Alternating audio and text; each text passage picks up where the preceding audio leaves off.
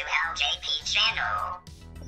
Hello everyone, it's me once again. So a good friend of mine on YouTube, a username called Ernst Boecklin, actually sent me a very good link of a controller for Anki Vector. Now this is not a genuine Anki software obviously, but it's very easy to use, and all it's asking you to do is actually put in your username, which is probably your email, and also the password and so on. Now the way, if you are stuck with all the other information, if the app happens to ask you for all these things, all you need to do is pull up the hand of Vector. Sorry, before you do that, you actually press Vector twice on the back button while he's on the charging dock. Pull up the arm and pull down the arm, and basically it will show you the ID and etc. So I'm sure you're aware because I made a video about this long time ago. Anyway, so I have downloaded the software, and somehow Windows Defender is saying that there's a security breach, so I was a bit cautious about it, but it's up to you. But for the purpose of your benefit, I have decided to download it, and it will be shown once it's installed. The icon will be shown on your desktop, so you just basically click on it, and as I said, all you need to do is type in, for me it was only the username and the password. The app automatically detected my internet gateway and the and etc. But I'm not an IT expert, but if you get stuck, please do comment below. But it's fantastic because the control is very easy to use. Now, so I'm going to show you a quick demonstrations of how you can control this Vector, and I'm sure many of you actually have asked me before about this, so let me get on with this. So here it goes. Okay, so basically you can see there's this Vector Explorer app there, and then what you do is you click on it and pretty much you get this pop-up. Okay, so what I'm gonna do is that all you need to do, I mean, once you log in, you just need to press connect to Vector, and it's connected to Vector, and soon you'll see the camera of Vector popping up. Well, actually Vector is saying that it's actually saying that Vector is asleep. So let's press this one, which is asking for drive off the charger. So here it goes. So Vector is woken up. Amazing. So you can see Vector moving, which is quite cool, and you can see me there.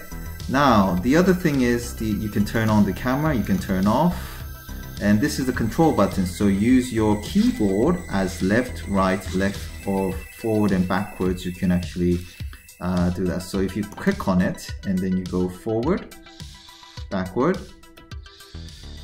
and then if you press left, right, left, right. Anyway, so you can actually rotate Vector. Now for your benefit, what I could do is just show you whether Vector will fall down the cliff automatically. Oh gosh, sorry. So let me do that again. So the control is off, but let's turn on again, and if you try to okay, Vector, come on, calm down. So if you rotate, and if you ask Vector to go forward, you can see that Vector is automatically avoiding the obstacle to fall down. So that's really good. Now the other thing you can do is you can say text, so you can type it again. So let's say hello everyone. So and then you need to just press enter to make Vector speak. Hello everyone. So you can actually ask Vector to speak whatever you want. And now the eye color, you can actually change it. So let's put Vector on the spot, and you could do, you can see all this changing of eye color, so you get more variety because it's a screen, and saturation as well, which is really good. So you could do black and white, I guess, or brightness and etc.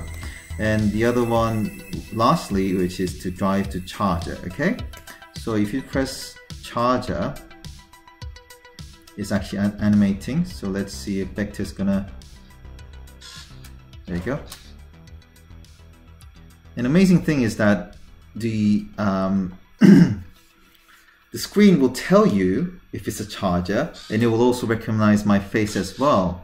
Here you go. Can you see that screen there? It says charger, and then Vector will basically you can see the eyes of the Vector going in, and then Vector is basically going back to his charger. Now, one thing I do want to show you is that I named myself a bit rude name because I got bored, and Vector will, when Vector sees my face, it will automatically recognize my face.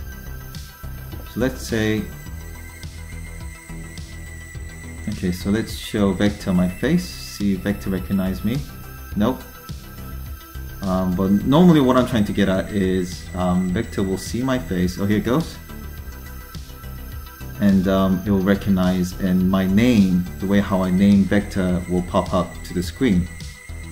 So if basically someone asked me whether they will use this software or not, I would say it's very good. It's very easy to use. Someone put a lot of consideration on it, and overall, I do want to give my friend Ernst big credit. So thank you very much for giving me this information, and I want to make sure everyone who wants to customize the use of Vector, that there are this fabulous software available to download right away.